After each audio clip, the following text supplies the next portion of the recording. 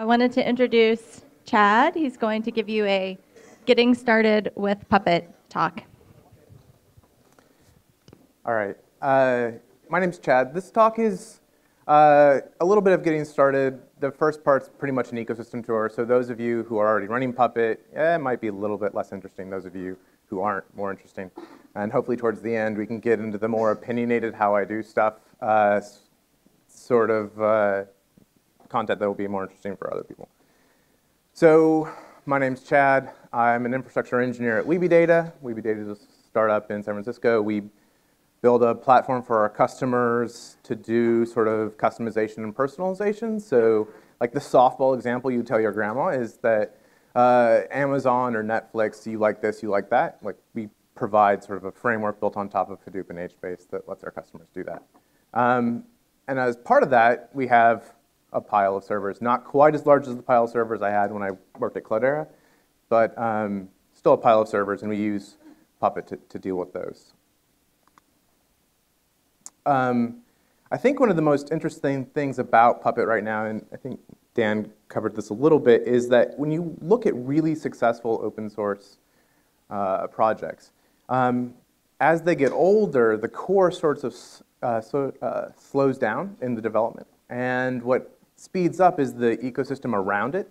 So if you look at Puppet, like, okay, so 3.0 was a fairly large departure, but as we keep going, like 3.0 won't depart that much. What will depart a lot and what will rapidly grow is sort of the ecosystem around it. So whether it's kind of all the tools that go with it, or things like PuppetDB, or new ENCs, or whatever it's going to be.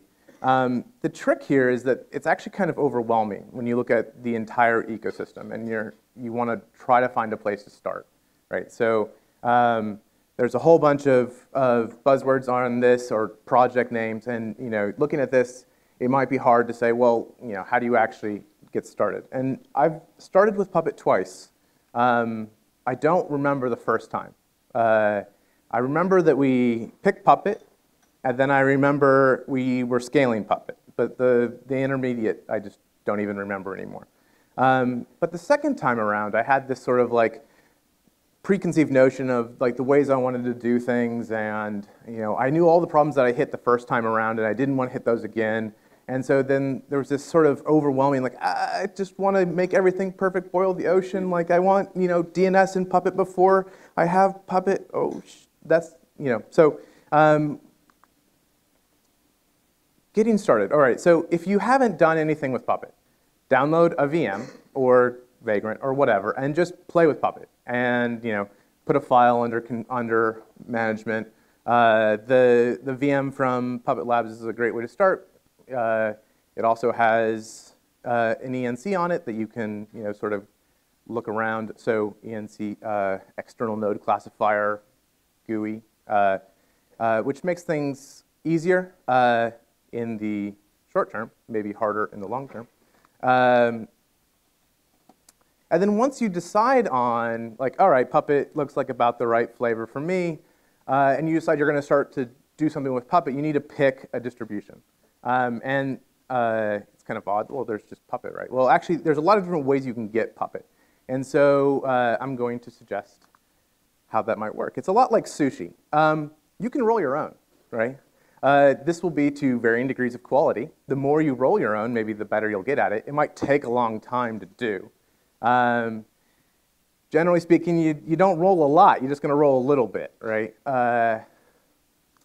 You could go down to the Mega Mart, right? So like Safeway or Fedora or whatever, and get your Puppet from them, from their package repos. And there's a few more flavors. Yeah, you don't exactly know when it was packaged, or if it was packaged a while ago. And on top of it, you can get some fried chicken with that. Or you could actually go to a sushi joint where people who know how to make sushi work, right? So in this analogy, I get my Puppet from Puppet Labs. And so when I say get Puppet from Puppet Labs, I'm not just saying Puppet Enterprise, right? So Puppet has two repositories, the Yum Puppet Labs and the App Puppet Labs, where you can get sort of the the relish or Debian, Ubuntu-ish flavors of like the open source packages. And so my strong recommendation to you is to start there. Puppet Enterprise is a whole different ball of wax. I will bias alert that I do run Puppet Enterprise. If you want to ask me why, talk to me after. And just so everyone knows, when we put up the slides, all these links that I'm going to talk about will be available, so you don't have to like Google around or try to find them. Everything will be available for you later. All right, so then you have a distribution, and now another choice that you have is you could potentially do some sort of external node classification. So there's a couple different ways that you can describe nodes. You can use straight sort of text files and say, this is a node, and it has these classes. Or you can use an external node classifier, which is sort of you can do it GUIs, and there's other ways. For getting started, this is a great way to kind of just make it easy to add classes to nodes and kind of play around. For people who have run at slightly larger scales, this also can be a challenge because it can provide a bottleneck. One of the things to consider is who's your users. Like if you have a very narrow set of people who are ever going to deal with this, and they can, Emacs or Vim or Git all make sense to them, maybe this isn't as useful. If you have managers who need to add something like a user, maybe this starts to get a little bit more useful. The two on these slides are actually Puppet Console, which is part of Puppet Enterprise, but the open source version is called Dashboard. And also Foreman, which is a huge project that's very opinionated, but it has a really nice ENC. Dan talked a little bit about PuppetDB. I run store configs. Probably not as much as some people, but I run a lot of store configs for Nagios and Ganglia and some of the other packages that I run, and it makes a huge difference. I also, the concepts that people are talking about being able to query and sort of ask questions like, show me or tell me about the IPs of everything that's a data node or a web server or whatever. Those things are kind of interesting. I haven't rolled those out yet, but like, I think that once it gets there, you're gonna run DB. Hyra, if you're in 3.0 land, for sure. If you're in 2.7, I would also recommend it. Dan talked a little bit about this, so I won't harp on it much more. Then the other thing I would consider, and so this is the another bias alert, is I run in a data center. I don't do much in the way of cloud. So I have bare metal and VMs, mostly bare metal. So an important thing for me is sort of the end-to-end provisioning aspect, right? Generally, when I get servers, I get them by the rack, and that's sort of a big deal for like rolling it out. And part of the Puppet story is how do I get everything there before Puppet? So while not necessarily to use Puppet, I would recommend, if you are in a similar situation, to look at your provisioning story. The sort of standbys are there. Cobbler, it's getting a lot better. Foreman, which is a very opinionated sort of end-to-end sort of provisioning system, which includes like DHCP and DNS and everything else. If that fits your model, then great. And then Razor is the sort of the new fun project. I run Razor, but mostly because I am trying to develop Razor. It is a little more rough-edged and might require a little more work on your part, but it's pretty slick.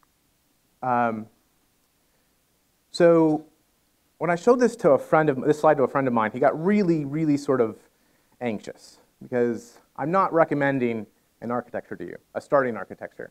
What I am recommending is sort of the right way to start. And the thing that I've noticed talking to a lot of people that do Puppet is that proof of concepts never die for Puppet, right? You start a proof of concept, and unless it's on your laptop, you start to do real work with it, and then it's always there. oh, well, we can't, no, see now this is not the right time to take it down or to re-architect it. We've already got servers under management. We're like, no, we need to wait for next week or next month or next year or 2 years from now. I made this mistake the first time around, and it made my scaling challenges much, much harder. So what I am recommending to you is whether you do it with bare metal or VMs, is don't just run everything on one node. Like, break it up, and you know, if you have, you'll find that scaling Puppet Masters or moving to multiple Puppet Masters is a lot easier when you can kind of tease apart what's actually happening. And so about scaling, a lot of people want to know, well, how do I scale Puppet? And it's kind of similar to when people ask me, well, how do I know how big of a Hadoop cluster do I need to build? The answer is I can't actually tell you because the way your infrastructure is set up and what you're putting under management is much, much different than what I'm doing. And so the way things are going to scale for you is a lot different than the way things are going to scale for me. But what I can tell you is how to watch for it, right? So monitoring should be a big part of your Puppet infrastructure. You should be watching things like catalog completion or catalog compilation times and watching your Puppet masters. If you're using ANCs, watching them. The other way that's my recommendation to sort of scaling Puppet is to start incrementally, which is just a great way to start anyway. Like, put sudo under management, put users under management, and just start building up from there. It's when you try to jump all in and like boil the ocean that things get to be really complicated really fast. So sort of the first part. The second part is more the interesting part, right? The part that, so I mostly do engineering, so this is the more interesting part for me, the actual times to write modules, but not really. So before you get to modules, I have a couple of recommendations about how you actually manage your modules. One of which is that you manage them like you would any other piece of code, right? So this is librarian, which you can think of as like gem sets or any other thing like that, where you will describe in a file like all the different modules I use and what versions. And doing this will help you, one, just get into a place where you actually start thinking about it. And two, when your Puppet Master blows up, will make it easier for you to roll this back out. The thing I can say, the second greatest lessons learned from doing Puppet the first time is break your modules out into individually released components. Monolithic repositories of all your modules are going to be hard. If you have one user base, so basically just infrastructure or operations or whoever, then maybe you can get away with it. What we found at Cloudera is when we had engineering and support and sales engineering, right? They all had very different requirements, and they all wanted to be in a different place. Like, oh, we need this version of this and that version of this. When you release monolithically, then you end up getting branches, and then you start cherry picking between branches or moving patches between branches, and you're trying to remember, okay, so they're on this and they're in this and their environment, and it just gets to be too difficult. So break everything out. You can release kind of not in parallel, but just individually, and it will make your life a lot easier. The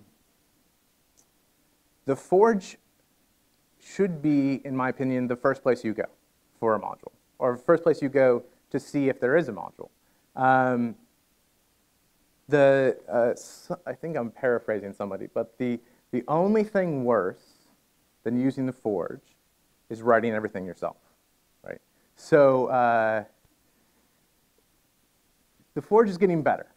The challenge around the Forge isn't so much the Forge itself, but the fact that we now have users on 2 or 3 very different branches with different features, right? So 2.6 people, Hira not so much, 2.7 people, Hira, but Hira with the keyword 3.0, Hira without a keyword and a whole different scoping. So when you go to the Forge, is your module written for 2.7? Is it written for 2.6? Is it 3.0? Those will be challenges. Another challenge is I guarantee you're going to go to the Forge, and if you're a Debian or Ubuntu shop, or if you're a RHEL shop, you're going to go and you're going to see the perfect module that's not written for your operating system. It has like a nice if-def, like, oh yeah, here's the RHEL implementation, Ubuntu fail. And you're going to wish that that has already been done. So my recommendation is do it, and then release it back to the Forge. Wow, I'm going really fast. The next place to go, which is where currently I think most people go and get most of their modules, and I certainly do, is GitHub. I think that the most interesting thing about this is that you can find individual users who haven't quite found the Forge yet, or really big projects, sort of the example 42 guys that have the massive repository of all these modules that are tightly coupled. And you can, if nothing else, you can just easily see how people write modules.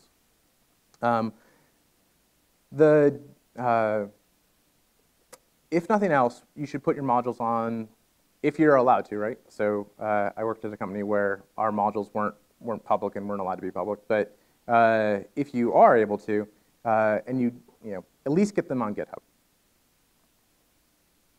But when you're on GitHub and when you're using modules from the Forge, my strong recommendation is don't fork just as like a knee-jerk reaction, right? It's great to fork, and if you run off your fork, that's fine too. But do try to get sort of your modules kind of upstream back in. So if you're making a change, if you're adding support for RHEL, if you're adding support for Ubuntu, try to get those changes back. That doesn't always work. Sometimes the author of the module or the committer won't be particularly interested in the change you're making. It doesn't fit within the scope of the work that they think it should be doing. They don't think you should purge that directory, whatever. In those cases, like if that's really important to you, then yeah, all right, you have to fork. Whenever possible, though, try to get stuff back in. What we don't need is 17,000 modules to do sudo, right? Like, if we proliferate the Forge with like 17,000 modules to do sudo, that's just a lot of noise.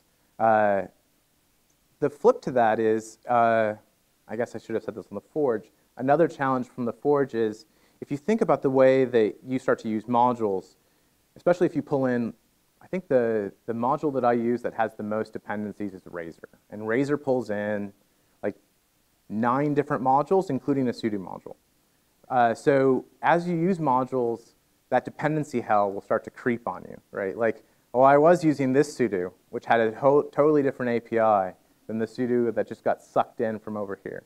So, that as these forks proliferate, that problem will just get worse. So to the extent that we can like reduce that as a community, right? So it's not necessarily Puppet Lab's problem. They certainly have a vested interest in helping fixing it, but as a community, like really take it on yourself to like not just go blowing out forks. You will roll your own, I guarantee it. Like you're gonna write your own modules for something, and that's cool. A lot of modules that you have to write for your particular infrastructure are different than what I need. Don't reinvent the wheel. When possible, go grab somebody else's module and use that. I guess the next thing is all right. So I know where to get modules. I may or may not know a whole lot about writing them. So where do I actually learn more about it? Well, one, you're at Puppet Camp, so that's a great start. PuppetConf was not too long ago. That was a great conference. There are a bunch of books, as Dan pointed out. If your company is the kind of company that will actually send you to training, the training does not suck. I have gone to training. And I happen to run the San Francisco Puppet Master users group, so I think that if you are, within driving distance of the San Francisco group, you should come. There is one down here, but I prefer the San Francisco one.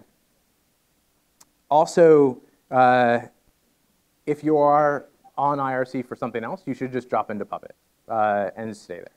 If you are interested in doing more with Puppet than just writing modules or listening to people ask, what's this esoteric error, you can drop into Puppet Dev, where you can kind of see what's going on behind the scenes. I've actually moved my knowledge more just snooping on the engineers than reading documentation. And the mailing list, while there's a lot of traffic, filter it away, read it when you have 20 minutes instead of reading Reddit. But the number one way to learn Puppet is to read Puppet modules or write Puppet modules.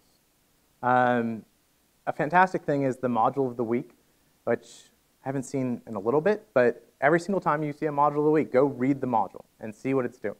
Especially modules that are doing things that are not just init pp, right? So modules that have written facts or have functions.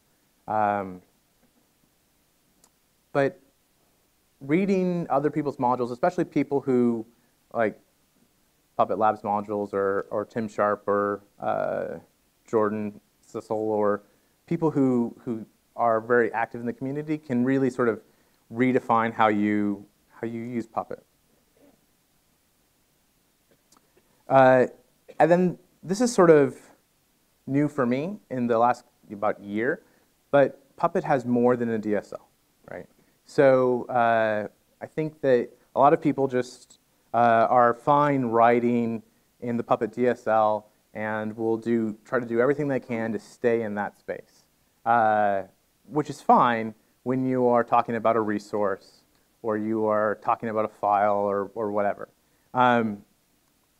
When you start doing evil stuff like this, where you write an inner define to do a loop so that you can not create a bunch of resources, that you can just iterate over something, that's evil. And this would be better served actually doing some sort of type or provider, right? If you think about, like, as a new person to Puppet, like relatively new, you know what a class is, you know what a define is.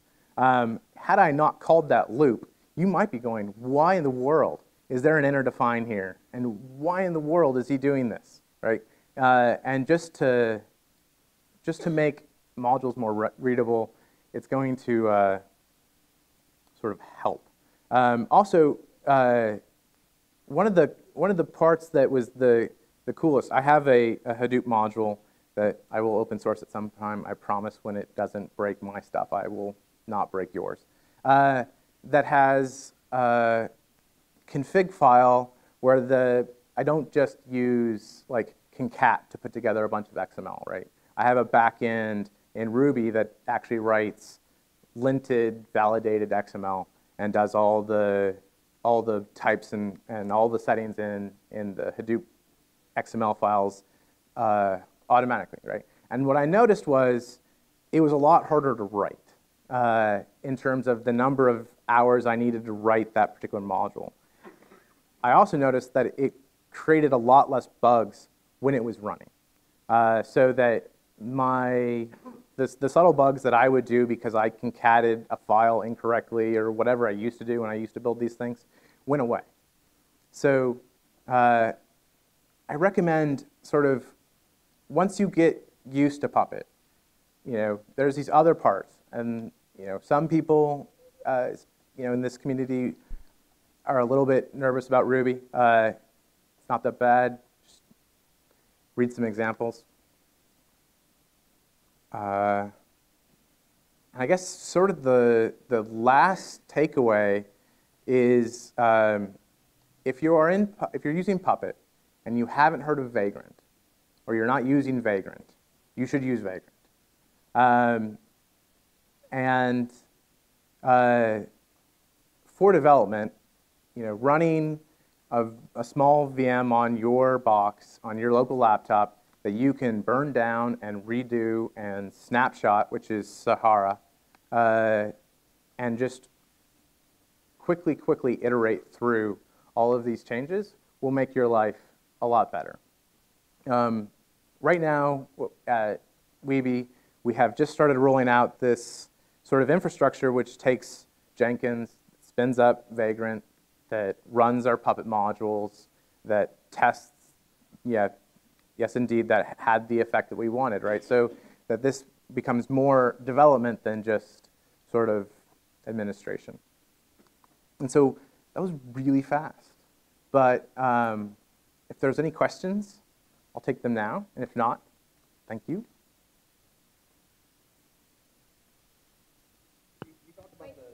Wait. You talk about the dependency hell with the various Puppet modules, and one of the problems that I'm running into is I'm right now using mostly just templated files, and my templates are just changing faster than I can really maintain, and I have a fear that if I go to a module way of doing things, then I'm just going to be screwing with everyone's modules because I'm not doing things correctly probably. But so in my configuration, I have, like, for example, SNMP configuration where I'm doing special things for certain systems that I'm not doing for other systems, like using NetSNMP extend. So I was using generic SNMP configuration now that is applied to everything, and now I'm having to back rev all that stuff into something different that now will work with the new things that I'm having to do. So I guess the question is, using the more modular methods, I have a fear that I'm going to have a problem with that. So I think that what you will not have a problem. What will be hard is that when you write a module, figuring out that sort of the API, like the way that you need to use that module, is the challenge. Like that is going to be way harder than just having a flat setup and saying, I've got these 22 files, and they're very, very rigid, and I pull these parameters, right? Like that's an unfortunate challenge, but I think the side effect is that you sort of gain reusability. If you think about, like, what you're trying to do and trying to cut it into the smallest possible piece, right, that you can reuse everywhere, and then just build from that. Like, when you think about sort of the easiest module that everyone talks about, right, because it's like the hello world of Puppet, is the NTP as an NTP module, right? So the difference between a client and a server, and also like a third version of the config. So that's sort of like config is I'm going to mess with the config files that is both for the client and the server, right? So I have three different sort of like surfaces that I touch for that module. This one works for both, and these two are these kind of are standalone, right? So the way the challenge is in like architecting and cutting up your module. The dependency hell is that you want version 2 of that module, and you want to also run this cool thing which requires version 3 of that module that just broke the interface that you were using. So now you have to like go back and update something. It's just like any yesterday we used GitHub Pages for a project, and we pushed this new documentation to the project, and it didn't work, and we couldn't figure out why, and it was because GitHub had moved the Jekyll dependency, right? The same thing will happen to you in Puppet, especially when you're using outside modules. But inside, if you're going to write your own module, modules over files. In this scenario, I was using a Puppet module that I pulled down, and now I'm having to modify somebody else's module now I'm like, okay, now I'm doing something totally different, adding my own special things into their module that I don't necessarily want to do. So if you need them, then clearly there might be a need for them, and you might not be the only person who needs that. So talk to the original author, or find them, submit a pull request, whatever. If you're making those changes anyway, it's fairly low cost for you just to fire those changes back to them and see if they think they're interesting. Worst case, they say, thanks, but I'm not interested in that in my module. Then yeah, you're absolutely right to fork and like take your I own. guess in my route. situation, I can guarantee they're not interesting to anybody but me. Okay. But Well, you know what might be more interesting is a generic way to do what you're trying to do, I right? guess that's kind of what I was more reaching for. Right. So if you think about like, and the, man, I can never say that project name. So Puppet has parsed file, and there's Augeus, whatever, which lets you kind of like screw around with config files, and you kind of extract away like the config file for whatever you're doing, and make an easy way to just basically take a key value pair and make those changes. Like that will be valuable versus like I need this specific configuration for this server and this specific router, right? Like that's not no one cares. So that's the best advice I have. Oh, one more. So if I have a module already deployed in a production environment, and I plan to continue to enhance this module, what would be the recommended way to set up a testing environment to test this module without interrupting the production environment? So a handful of people will do it different ways. Some people will do it with environments. So environments are something you can run on a Puppet Master. I actually have a separate dev test environment, which has a separate Puppet Master. And so that's how I do it. It was a lot easier when I had a lot more servers. A lot harder when I have fewer. But if you think about like the test environment can actually be really small. Like a bunch of VMs can easily tell whether or not you put the files in the right places and you installed the right packages. So arbitrarily small VMs in a separate environment is the way I would do it. I'm not a huge fan of environments. I use them to some extent with limited success when I was trying to support and engineering and my own teams separately, and that met with sort of limited success just with the way that our infrastructure was set up. So if you can afford to just do it separate, then just break it out. Hi. You said that you manage a lot of a large cluster. Do you have a single Puppet Master managing how many clients? Can you share that? So, or do you have a Puppet Master farm itself? Yeah, Roman probably is a better person. Roman's coming up next. Roman works at Cloudera now, where I used to work, when I had enough servers that it would actually have mattered, right? So right now I have a Puppet Master, and it's my sort of knee-jerk reaction is in the way that I have seen the world, the way I've seen Puppet and Puppet scaling, is if you are less than 500, and it's certainly if you're less than like 250, you don't have to worry about these problems. Like these are not problems for you. You will have other problems that bite you way harder, faster than scaling a Puppet Master. An ENC will totally bite you at 250, 500. That could totally get you. But if you look at what Mozilla has 1,200, or last time they announced they had 1,200 nodes under management, and they had like 8 Puppet Masters load balanced. And the trick is that it's hard to say if that's a lot or a little because they also have 141 modules. So the size of their catalogs versus the size of my catalogs are very different.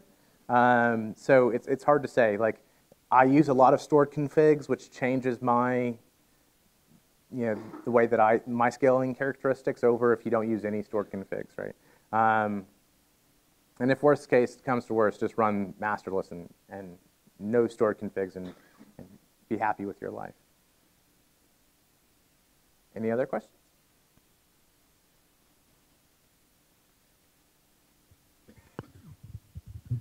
You said to come afterward to talk to you about this. Can you give a summary of why you chose PE? So, wait, about Puppet Enterprise? Yeah. Okay. My core business is not Puppet. Every hour that I work on Puppet is an hour that I waste on my product. So I don't give a shit about Puppet. It's great. It makes my life better, and that's why I use it. If it breaks, that pisses me off because now I'm delaying like all the things that I'm going to be doing. I'm going to stay up way later than I wanted to. I like to sleep. And so my response is I'm happy to trade that, like having a neck to choke when something breaks, having somebody support and kind of back me up. If my production cluster goes down and it's a Puppet issue or something fell over, like having a phone to call, like that's important to me. I am an ops team of 1 at my company. We're 20 people. And so, I also worked at Cloudera, which has a very similar mechanic. So I sort of have bought into that. If you are in a place where that's important to you, then I would say that's great. If you're in a place where your company over their dead body, you'll be fine on open source Puppet as well. But yeah, Puppet's not my core business, is my 1-second answer to that. Anybody else? You guys are great, taking up all my time so I don't have to talk. Yeah. I live in San Francisco. Do you know how early I had to get up to get down here? I roll into work like 11. Like, I am not even awake by now.